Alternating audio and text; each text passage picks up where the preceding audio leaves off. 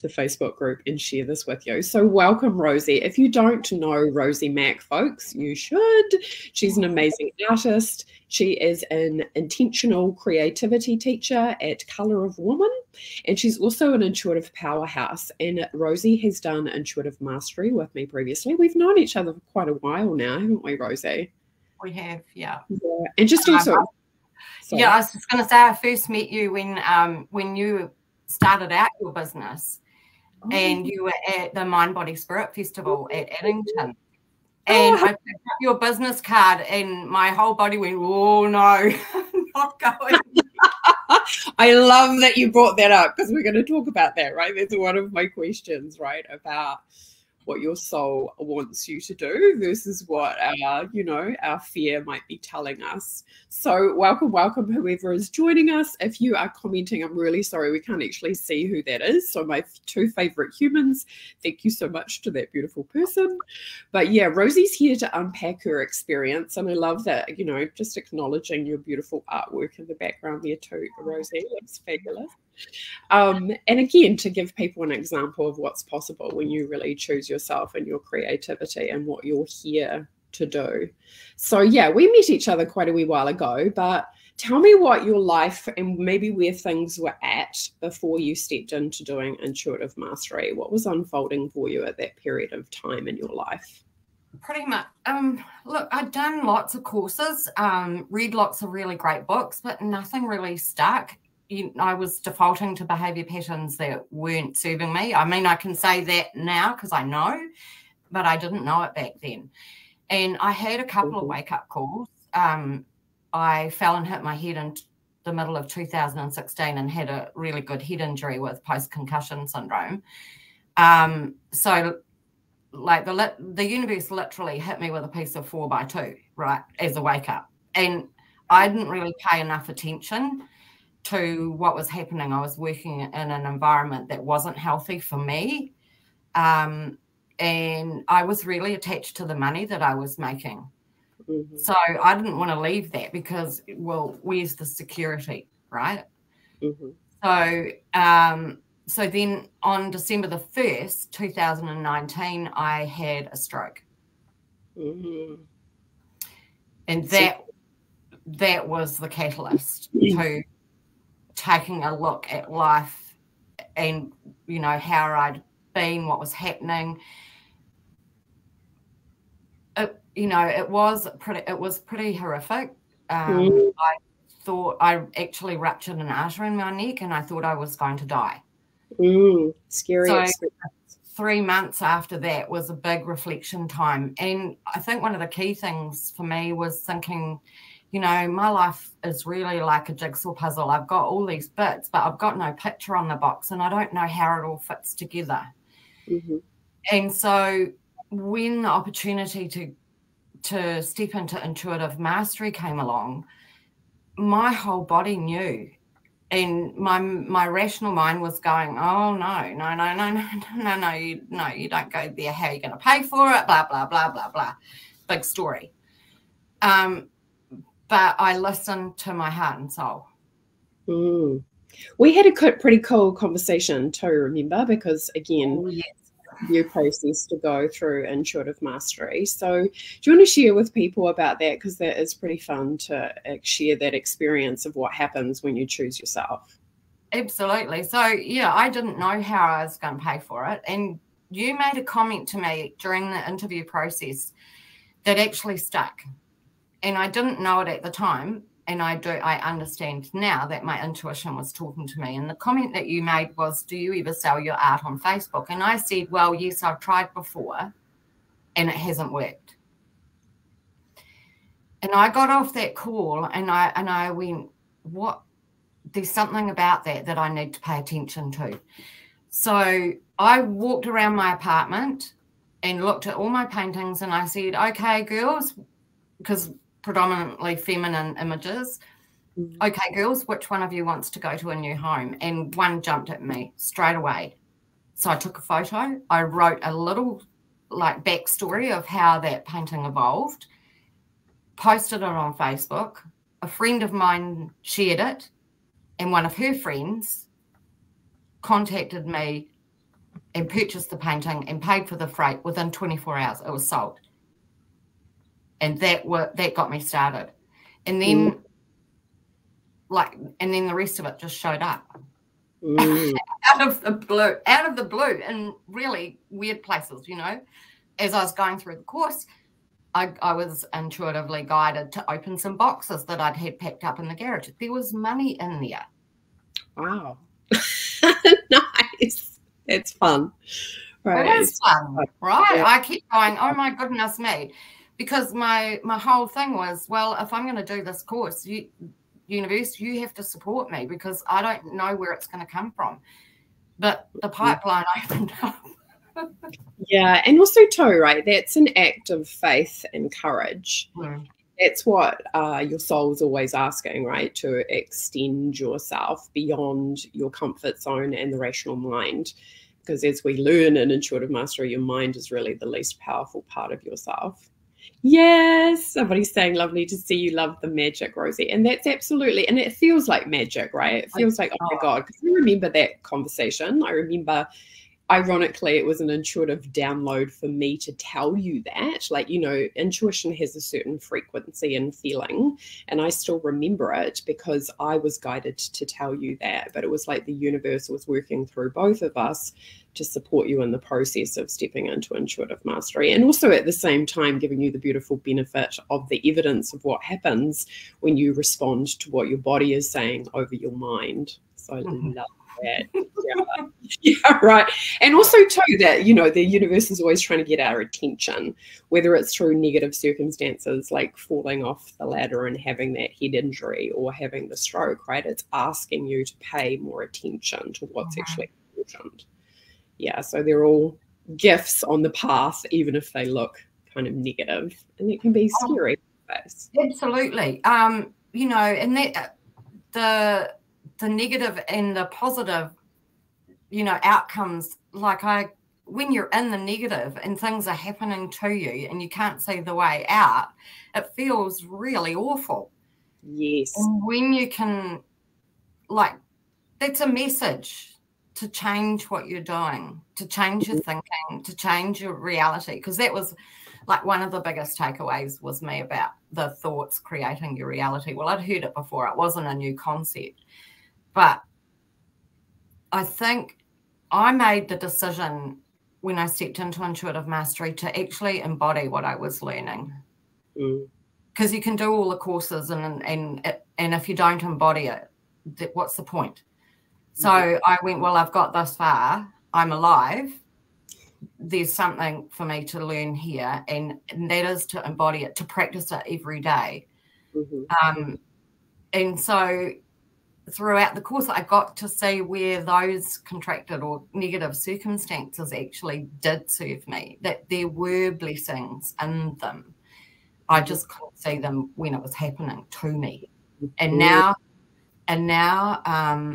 because of what I've learnt, life doesn't happen to me anymore. It happens for me. I create it.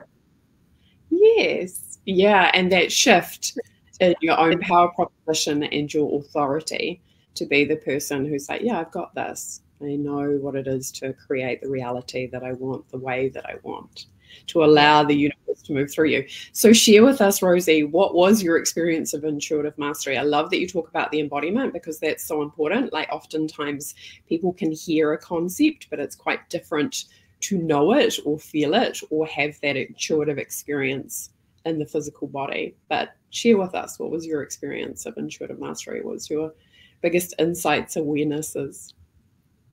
Oh my gosh, where do you start? It was absolutely incredible. I never would have imagined that my life could be so different.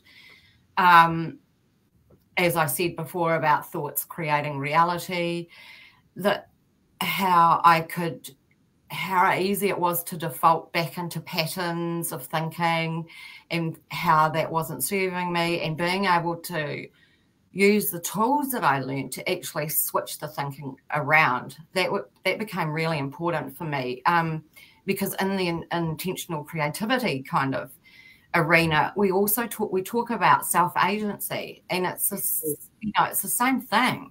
And so I had this kind of double whammy going on where it was like, oh my God, my whole world's blown apart. I get to choose. That, wow, and then the intuition, learning about my intuition, yes, it had always been talking to me, but I wasn't paying attention. Yeah. I really wasn't paying attention. And so those two things were like, oh my God, they happened to get my attention. Because I know we talk about this a lot, right? Like how people are getting intuitive hits and guidance all the time, but then the rational mind talks them out of it, and then they end up grinding their gears and wondering they're not getting the outcomes that they desire in their reality. But you know that experience now of having been the person who knows that your intuition is talking to you, but actually listening and then taking some action on it. It changes everything. Right. It has changed everything. Yeah, because you can listen, but if you don't do, nothing changes. And so and so many things have changed. I've had amazing opportunities to write a chapter in a book to empower women. Last year I was given a $15,000 scholarship to study with the Intentional Creativity Foundation and move into being a practitioner, and then the possibility of teaching this year. So, I've worked with children at the Imagination Academy, bringing them creative art, fun, intention, looking at how we're all connected, and just really has been a lot of fun. Yeah, least of all your amazing art. Well, that has changed too. I've really noticed some of my work is quite, because I started out learning to paint feminine images that were a reflection of the essence of who I was, and now it's moving into the more cosmic realm where there's all these symbols and things. You can look, if you can see behind me, and at the bottom of the heart, that's the side. Right, yeah. Eye. Yeah. The eye of the heart is all seeing. So those things are really dropping in a lot more than they ever used to. I used to find it really hard. In fact, my very first painting, I was bringing forth an image. It was in my training, my teacher training, and my painting, I was showing pictures of all the work that everybody else was doing and beautiful and, really stunning stuff. And my picture was a really plain Jane, naked, had nothing. And it wasn't until about 6 months later that I realized, oh my God, I came to that course with nothing, and that's why she's naked. Right. So tell me, it feels like, because if you're an artist or if you're creative, like showing up to a blank canvas can often feel quite intimidating, right? So, and I know that you've said before that when you're painting, the intuitive awarenesses are dropping in and downloading. What does that actually feel like when you're doing it? Oh, it feels incredible. It's like, because the canvas, like life is a blank canvas, right? So I see the canvas as a portal for information that wants to come through for me.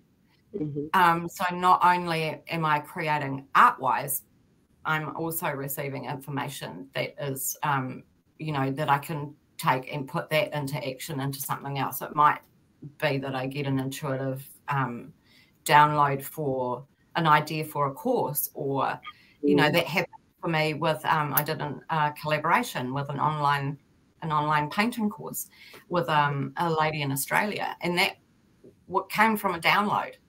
Yes. While I was painting, it was like, oh, you need to work with this person. Yeah. This is people don't often understand is that your intuition, you know, it's a guidance system, right? So it can guide you to relationships, it can guide you to making more money, it can guide you to abundance, it can guide you to intimacy and connections and friendships. Like anything that you want is available when you know how to tune into it. And often too, you know, like that feeling, like that sensation of that person's name coming in, or that guidance of where to go, like when you get confident with that and you're actually leaning into it, that's when all your manifestations speed up as well. Yeah, and it was really the most beautiful experience with her, collaborating on a project to bring something to fruition. And it was actually not long. It was while I was doing intuitive mastery that we actually put the course together. Yes. And I couldn't have had a more beautiful experience with her. Everything was open and transparent. We were able to communicate really well, critique each other's work really well, take the constructive feedback, because I know, like, I learned not to take things personally. Nothing means anything. That was a big aha. That's a hard one too, right, for the ego to move beyond, right? There's no right or wrong, and learning about the ego and how it operates. And again, it's not something that, like, a lot of people think you have to kill the ego, but it's really about, no, we just want to learn how to work with it. So love is leading, not fear. Yeah. And of course, when you do, like, all your creativity just goes whoosh, which is amazing to see for you, Rosie, too, because, you know, that's a very different place from having a head injury or having a stroke or feeling like, what the hell? And then being in a place where you're like having these connections coming together, doing amazing artwork, having exhibitions, you know, connecting. Yeah, right. So that's awesome. So what would you tell other people about intuitive mastery? What do you think people need to know about intuitive mastery? That it is truly life-changing. I could never go back to being the way I was before. For me, it's been the catalyst to be the best version of me. And we're always a work in progress, right? I'm always tapping in, you know, learning about emotions and how they are like in a map of the territory, the inner landscape map. Wow, you know, and they're not good, bad, right, or wrong. They are there to show you what needs to be shifted in order for you to evolve into the best version of you. So, you know, like, I know this is always going to be an ongoing growth for me as I let the universe support me and allow myself to expand more and more and more, you know, for as long as I'm on this planet. So, like, if you're sitting on the fence, just like Nike says, just do it. Look, yes, I'm scared, but I wouldn't have had it any other way. I just wouldn't have had it any other way. I'm so grateful and so blessed because of saying yes. That was a choice to say yes, because I made a choice to put myself first. Yeah. And that's massive, right? Like, a lot of people don't understand, when you're choosing your intuition, you're choosing yourself. Like, often it can be easy for the rational mind to go, oh, I can do this program, but this program's not about that. It's about embodiment and choosing yourself. And when you do that, everything shifts and changes. But I tell you what, let's go back to the comment that you made at the very beginning, right? About being scared, right? You said that when we met at the Body, Mind and Spirit, you picked up my card and your body was like, oh, right? Because often too, when we're stepping into something that is life-changing, right, our perception in our mind can create fear. So what would you say to people who were feeling afraid? That as you go through the program, you learn. Well, I learned that, you know, really there's only two. There's fear and love. So which one are you operating from? And when you choose to operate from the love perspective of knowing yourself as a divine soul having a human experience, it changes everything. Like, I was able, yes, the ego had a shit fit, really. Like, who do you think you are doing that, and oh my God, how, you know, what about the money and blah, blah, blah, blah, blah. Big stories, big stories. And now, like, those stories don't run me anymore. And it's you have to choose to do it for you over the fear. Because otherwise the fear will continue to control your whole life, as it was with me. You know, everything was fear-based, and now it's freedom.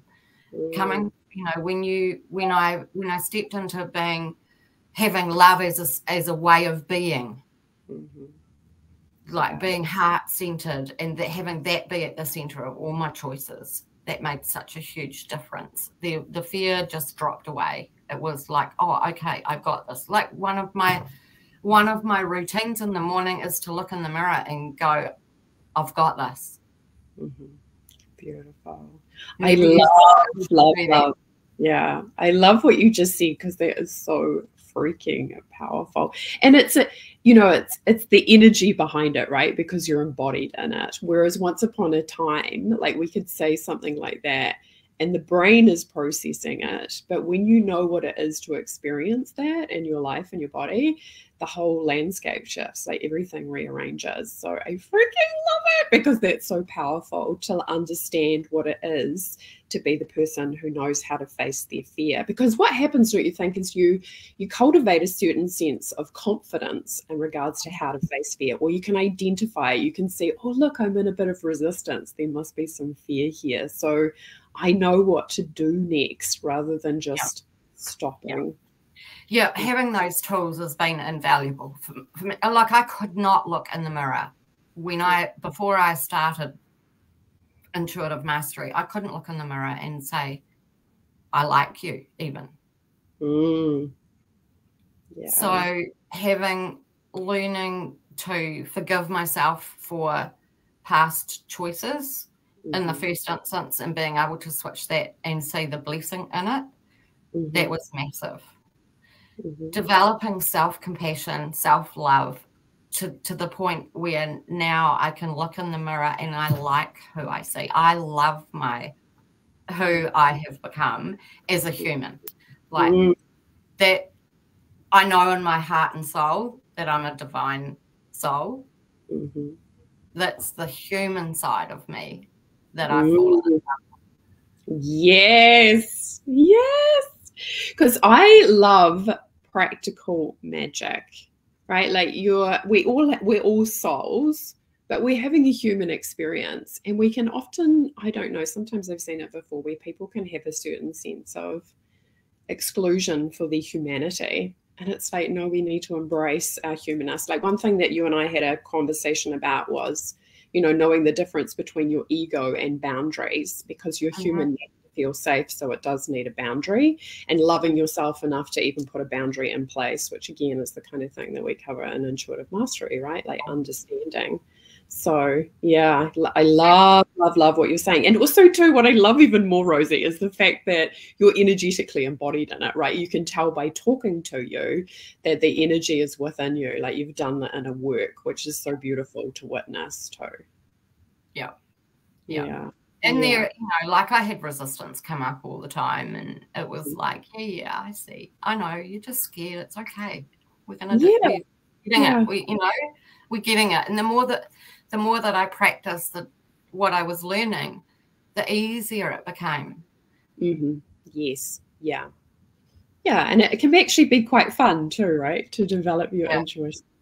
Oh yeah. And I discovered that because I'd been a nurse, I discovered that I was a raging perfectionist, and getting that shifted was really incredible. And you can see it, because I talked about the painting, the very first painting that I did. I wanted it to be perfect. I wanted it to be beautiful and like everybody else, and it turned out to be a plain Jane, and what a blessing that was, because I wouldn't have seen it if I had done a more beautiful painting. I wouldn't have seen that aspect of, like bearing everything and being naked and having the opportunity to kind of start all over.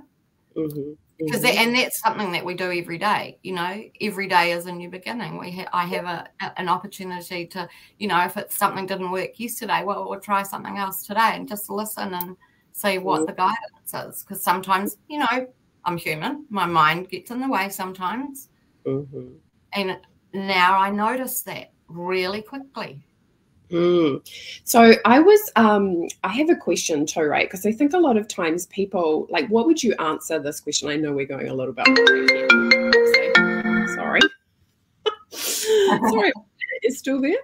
I had my phone on silent. Anyway, what do you think the difference is now? Because, you know, a lot of the time I talk about how people live in their heads. Yeah. What do you feel like it's like to shift down and to live more from your body? Can you speak to that a little bit? Because sometimes that's not so necessarily so easy to explain to people. Yeah. It feels blissful, to be honest. It feels like freedom, that I'm no longer bound by the trappings of my mind. I'm not in my head, hardly at all. Yes, when I have to plan something, it's still like listening to my body, though. It's still like finding out, is that an intuitive nudge, and then asking for clarification when I'm not so sure, because, you know, there's still some doubts that show up, and that's all just part of the process of living. So I think, accept. It's about, for me, I think it was about learning to accept me, knowing that my emotions are felt in my body and checking them out and seeing what, you know, what doesn't serve me, what's good, doing more of what feels good, and just keeping on going in the flow. So I'm much more in flow, much more creative. Life feels free. Everything is like, pretty much most of the time, things happen with ease and grace. And I think also that I've really cultivated an attitude of gratitude. Yeah, being grateful for everything, no matter what it was. And so that helped really shift me from here. Because it's not the mind that's grateful, it's the heart that's grateful. Yes. Oh my gosh. Yes. That is so true. And, you know, the heart just wants to love, right? And love and love and love. So, you know, when we shift out of our mind, it's like going on vacation, right? It's like, oh my God, all this freedom. It's glorious, right? To be in that place of like, I just, you know, like I don't have to worry. I don't have to ruminate. I don't have to overanalyze, because I know even doing that doesn't serve me. My guidance will show me, and it will show me often through my body. So amazing. Yeah, and learning to trust that was huge for me. Like, so, you know, just going back to that perfectionism comment that I hadn't realized, because when you're a nurse, you know, it could be life and death. You're looking after people and sometimes life and death situations, and you have to get it right. But I hadn't realized how much it had invaded my way of being. And so shifting out of that way of being and allowing life to show me how beautiful it could be was magical. Wonderful. Last question I have for you, Rosie. What do you think people need to know about their intuition? It will never fail you. Even when it was telling me things that I didn't want to hear and didn't want to see, it was always right. And so, you know, learning to tap in, to really tune in at a really deep level, like nothing I'd ever done before, has been the most freeing, expansive experience of my whole life. Like, I'm going to be 67 next week. Oh, happy birthday. Life has never been good. Never been good? Never been better? So good. Never been so good. With this cutout. It's never been so good. Yeah, and to get to that place, right, that you know that the rest of your life is the best of your life. I think that's super important because that's an internal process. It's about the relationship that you're having with yourself. And when you're trusting your intuition, you can just relax into that freedom. So congratulations, Rosie, on all your success, your continued success, your amazing artwork, everything that you've achieved and opened up to by following your intuition. It's been amazing to see you flourish. I know you're a deeply heart-based woman, and it definitely shows in your energy and your art and what you're contributing to others, the joy of creativity by connection.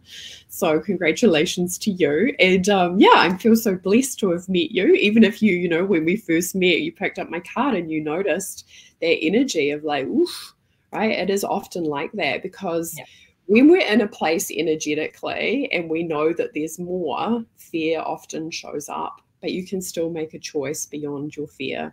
Your intuition's always there to guide you to that. So I'm so thankful for you. Thank you so much. Like just do it, guys. Just do it. You won't regret it. It's the most amazing experience I've ever had. And I so wish that I'd learnt this so much younger. Imagine what my life could have been like. I have no regrets about it because everything that happened to me has brought me to this place. Mm-hmm. If all of those experiences hadn't happened, I may not be the beautiful heart-based woman that I've become and fallen in love with. Mm-hmm. So, have faith, trust that it will all unfold perfectly. Yeah, absolutely. And also too, right, your intuition's there to show you every single step of the way. So just responding to some comments, looks like Jack's here. She was like, I was on the brink of checking out and Rosie pulled me out of the quagmire, hosed me down to reveal the gem that was within. I'm forever grateful. This is Jack. Oh, thanks, Jack. Oh, that's beautiful. All right, folks. So Intuitive Mastery is kicking off again very soon. I'm going to post a link here. It is an interview process because we need to make sure that you're in a place to make that level of commitment to your own evolution, to your spirituality, and to make the universe your highest priority. When you do, everything else falls into place.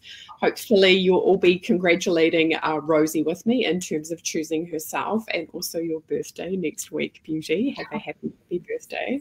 But I'll look forward to see you guys in the group. If you've got any questions or comments, please put them in the Facebook group and we'll have a look at them. Rosie and I can answer them. If you've got any questions for Rosie, I'm sure she would be happy to respond on the post as well. But yeah, your intuition is your ultimate guiding light, and it's there to bring you so much joy and expansion. And Rosie is the perfect demonstration of that. Thank you so much, Rosie. Yeah, sure. Go ahead. Take your life from this to this. Yes. Yes, absolutely. It's all possible when you choose yourself. Yeah. Right. You are your biggest asset. So I love that. I love that, Rosie. Thank you so much for coming on and sharing. All right, everybody. We look forward to getting again soon. Bye for now. Bye. Bye.